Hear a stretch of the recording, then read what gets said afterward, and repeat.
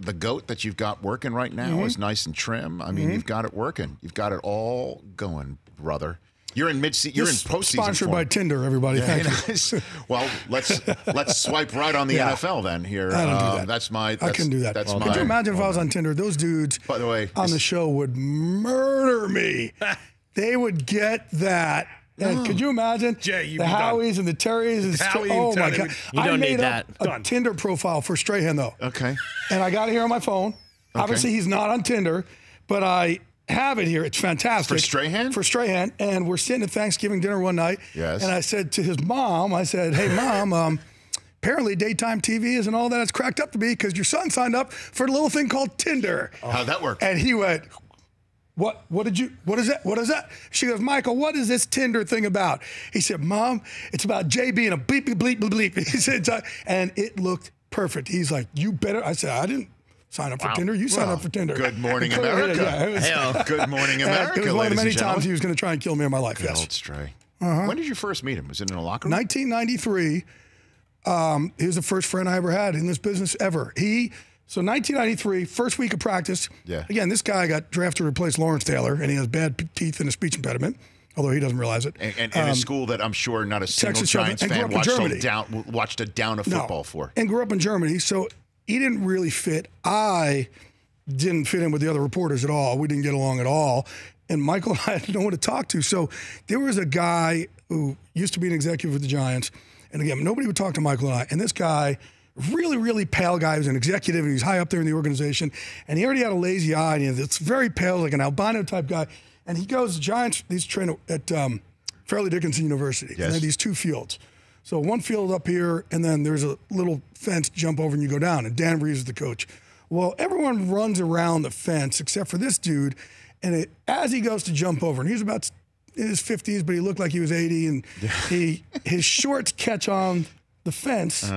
And boom, he falls down on the hill. Boom, he goes all the way down, and he comes up, and there's a big piece of sod in his head here. He has a lazy eye, so it already looks like he's kind of knocked out. He looks like in the cartoons, like the birds are flying around his head. Yeah. So nobody is laughing except for two morons. You and Stray. Me and Strahan. And we are not just laughing.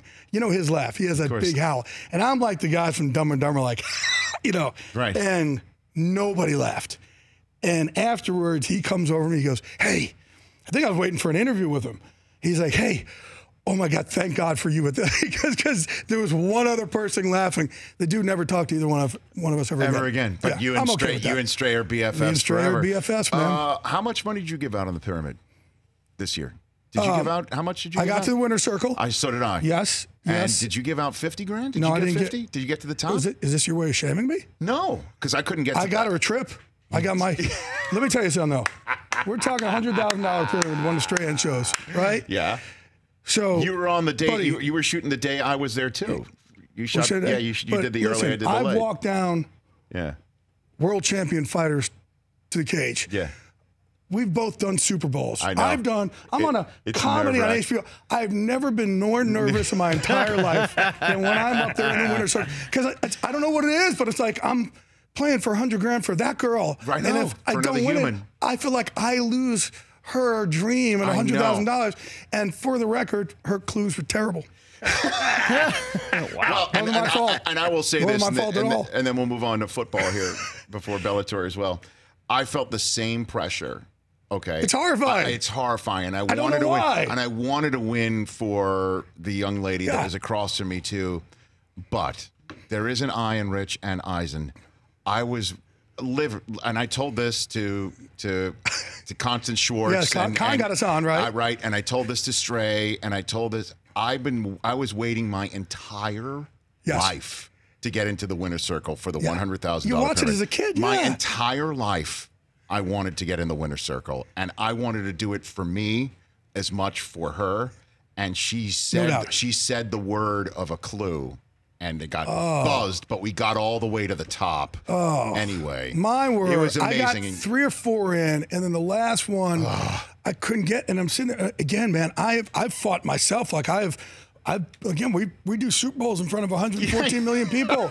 You know, you're nervous to. I'm not nervous to mess up there. Well, I know it's but not. I'm nervous to mess up on Stray's freaking $100,000 pyramid. I know, but it's not like you're going to be like, okay, Breeze, onside kick. Things Sean Payton would do. Like, that's not the way. You're just going to go, Sean Payton went into the locker room. and like, you're going to do it your own way. It's a totally different I won my girl a format. trip. I was happy about that. Oh, that's good. To Peru or Panama. Cash and prizes. Jay Glazer here on the Rich Eisen I'm getting Show. nervous talking about it. For more of the Rich Eisen Show, tune to Audience Channel 239 on DirecTV for free on BR Live or download the Rich Eisen Show app.